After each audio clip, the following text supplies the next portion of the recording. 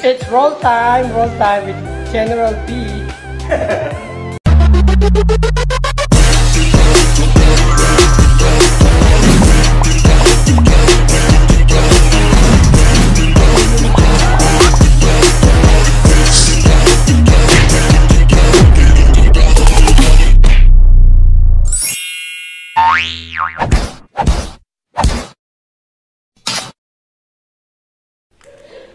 Hello guys, welcome to my channel.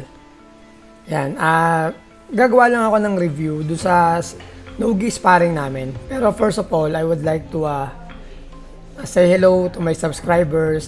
Thank you for always supporting me. Tsaka do sa mga friends kong nanonood ng mga videos ko. Tsaka do sa mga fellow grapplers ko, yung mga nagpa-practice ng jiu-jitsu, yan, submission grappling, NOGI, wrestling, yan. At syempre, shoutout do sa team ko, MMA team, Submission Sports Philippines, Atos Philippines, at sa mga shoutout do sa mga BJJ teams kagaya ng Fabricio, Checkmat, ano pa ba mga teams, Deftak, yan, yung mga naging kaibigan ko dyan sa iba't ibang teams. So yan, nag-drop guard na si Eldritch, tapos nakuha ko siya ng underhook agad para hindi niya maisara yung half guard. Then nag-roll kami. And guys, try ko mag-control pero malakas yung posture niya. So ang ginawa ko, nag-grip ako. Yan. So yan, hinawakan ko yung wrist niya guys para mag-gain control tapos hindi niya ako agad mapas. Kasi mas mahirapan siyang mag-pass pag hawak mo yung wrist niya. Then yung next is, try ko itulak yung head niya para mahata ko yung legs ko. Yan, na-off balance siya, so nag-reset kami.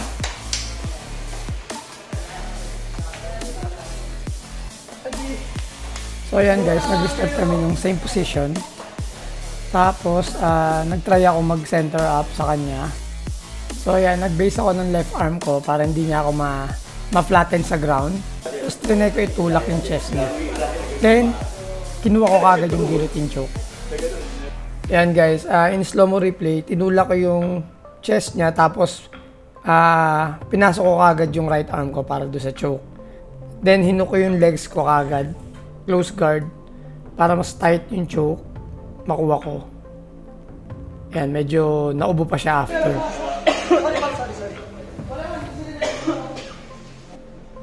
Okay guys, so nagtry ako mag bottom game, open guard. So hinuwakan ko kagad yung wrist niya para makakuha ko ng back take. So i-arm drag ko yung kabila, hinuwakan ko yung tricep. Pero naka-recover kagad siya, tapos nilagyan niya ako ng weight. So plinatan niya yung back ko. So plinatan niya ako. So nagtry ako mag-underhook, tapos nag-deep hop ako. Pero kikill siya dun sa ano ko eh. Kikill siya dun sa Kimura attempt. So ginamit ko yung deep hop para maka-recover, para makapag-open guard ako guys. So yan, kinontrol ko yung wrist para hindi siya makapass. Then nag-delay ba ako to lumberjack sweep. Okay guys, in slow-mo replay, ginamit ko yung right leg ko para i-underhook. Makuha ko yung kabilang leg niya. Sinawakan ko ng kamay para matrip ko for lumberjack sweep. Then nag-pose ako ng right arm ko para ma-finish ko yung sweep at magka-score ako ng points. So tumayo ako kaagad. Tapos in-underhook ko yung leg. Yan, para makapasa ako kaagad sa kanya. Yan. Oops! Teka, rewind natin. So kailangan guys, mabilis lang talaga pag pumapas kayo, kagaya nung ginawa ko. Then pag pumas kayo, kailangan harangan nyo kagad yung hip area niya ng legs nyo para hindi kagad siya makabalik. And guys, in slow-mo replay, hinarang ko yung paa ko doon sa hips niya, tapos yung kamay ko para kontrolin yung hips niya. Yan. Tapos tinatry kong mag-pass papunta sa north-south, pero nakuhaan ako ng legs, ng half guard ni Eldritch kasi mahaba yung legs niya. Yan guys, tapos nag-quarter mount ako, nilabas ko yung knee ko para makapag-quarter mount. Then padiretso ako sa full mount. Yan. Then diniretso ko triangle choke. Pinasok ko yung triangle from full mount hinata ko yung ulo niya baka kasi may pressure na.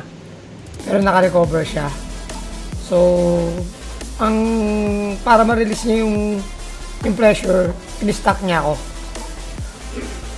So, diniretso ko na sa omoplata. Tapos hinatak niya yung paa ko pababa. Binuksan ko. Trinay niya kumuha ng foot lock. Then nag-roll kami. Yan, gusto ko mapunta sa dominant position. Kaya nag-mount ako kagad. Tapos, yun, nag-roll ulit siya. Binigay niya yung back niya. Then bumalik siya kasi kala niya machochoke siya. Nag-arm triangle lock ako. Arm triangle. Then nag-tap siya dun sa pressure. Then guys, nag-try naman ako mag-ankle. So sa slow-mo, hinawakan ko yung ankle niya ng right arm ko, ng right hand ko. Tapos yung left hand ko sa ulo niya. So hinata ko yung ankle niya habang pinupush ko yung ulo niya. Tapos nag-try ako mag-over-under pass. Tapos nagpunta ako sa right side. Pero malakas yung hips ni Eldridge. Naka-counter kagad siya, naka-recover siya. Then napunta ako sa C-guard niya. Yan. Tapos tinatry niya kunin ako ng foot lock. Ang ginawa ko, nag-cross-face kagad ako para ma-prevent yung pagkuha niya ng foot lock. Then napunta kami time. Nice game, Eldridge. Okay guys, yung next ka-roll ko si Ivan. Ito, aggressive. Tapos malakas yung cardio niya. Meron siyang takedown. Malakas din siya mag-takedown. Tapos ang ginawa niya, hinawakan niya yung ulo ko. Kumukuha siya ng setup para kumuha ng takedown. Tinatry niyang i-drag yung head ko para ma-off balance ako. So, yan. Tinatanggal ko yung wrist control. Tapos nakuha niya ako ng double leg. Pero talagang nagpa-double leg ako para kumuha ng guillotine. Tapos pumasok yung triangle. So guys, ito ang ganda ng ginawa ni Ivan na. Nag-head drag siya. Nag-fake siya ng takedown. Tapos inulit niya ulit. Kasi pag angat ko, shumot siya kagad ng double leg. Tapos kinuha niya yung dalawang legs ko yan. Nag-double leg siya. Rotation. Nakuha niya yung takedown. Pero sinadya ko magpa-takedown para makuha yung guillotine to triangle choke. Then, try kong kuhain yung triangle choke pero malakas yung frame ni Ivan so hindi ko mai-push yung kamay niya to the other side para makuha yung choke. Tapos ayun na, tumama kami sa salamin. Ang hirap ng trabaho ko. Yan, then nag-reset kami sa corner. Kasi nasa corner na kami, mabasag niya yung salamin. So, try kami mag-reset sa open guard. Yan, lagi kong binibend yung legs ko guys. Kailangan nyo i-bend yung legs nyo para hindi kayo kagad mapas. Malaking bagay yung lagi nakabend habang nasa open guard kayo. Yan. So guys, yung mali ni Ivan, nung nag-pass siya, pinilit niyang pumas ng careless, so hindi niya na kinontrol na maayos yung over-under. Ang nangyari, pumasok siya doon sa triangle choke ko. Yan. Yun yung mali niya sa pag-pass. So in-underhook ko yung left arm ko doon sa legs niya para ma-off balance ko siya. Pumasok yung triangle, mas sumikip. Then binitawag ko yung legs niya, hinata ko kagad yung ulo para magka-pressure. Then nakuha ko yung pressure, nag-tap siya kagad doon sa triangle, hindi siya makahinga. Okay guys, don't forget to like kung nag-i-enjoy kayo doon sa video. At share nyo na rin, subscribe, at mag-comment kayo kung may mga request pa kayong ibang mga techniques or about sa martial arts. Then don't forget to hit the bell button guys.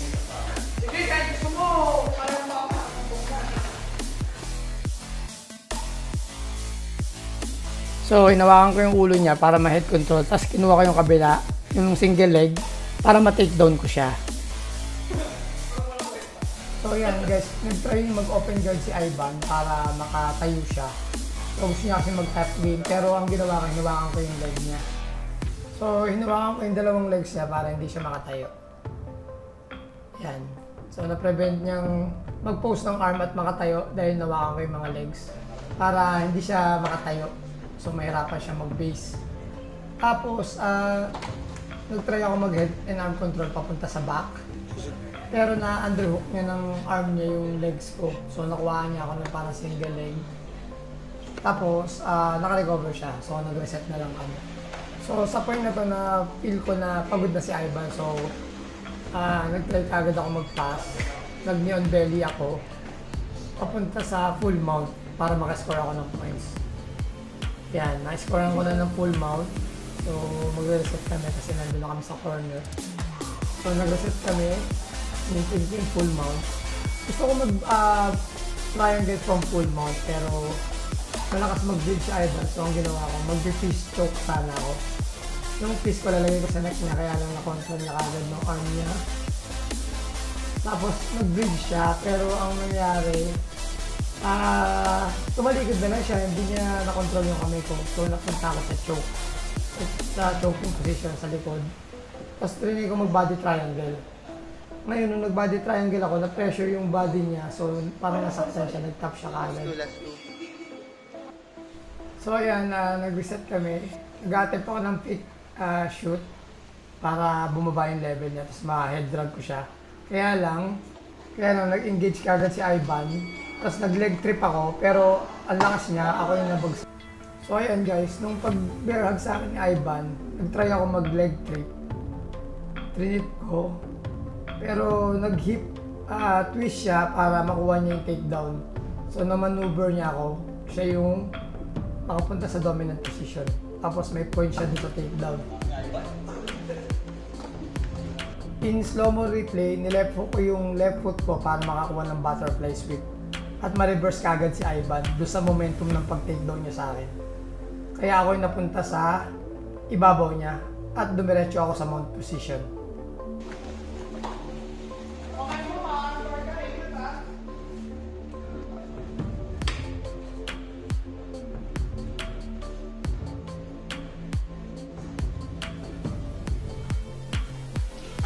Okay guys, nag-try mag-shoot si Ivan para maka-takedown. Tapos ang ginawa ko, bilinag ko siya. Nag-try ako magpunta sa likod kaya na-block na naman niya ako. Malakas talaga yung reflex ni Ivan. So yan, nag-scramble kami. Tapos tumayo ako agad. Nag-uunahan kasi kami sa points eh. Then, reset ulit kami kasi nasa corner na. Ang ginawa ko, inula ko siya para bumagsak siya. Then, swimming ko yung legs niya para mag-spin siya, mapunta ako sa side control. Ayan, in slow-mo replay, nawakan ko yung dalawang legs niya. Then, swimming ko or trino ko sa side para mapunta ako sa side control. Then, nag-knee on belly kagad ako. Or blinak ko ng knee yung side ng hips niya para hindi kagad siya makarecover. Then, I immediately go for the cross face at underhook.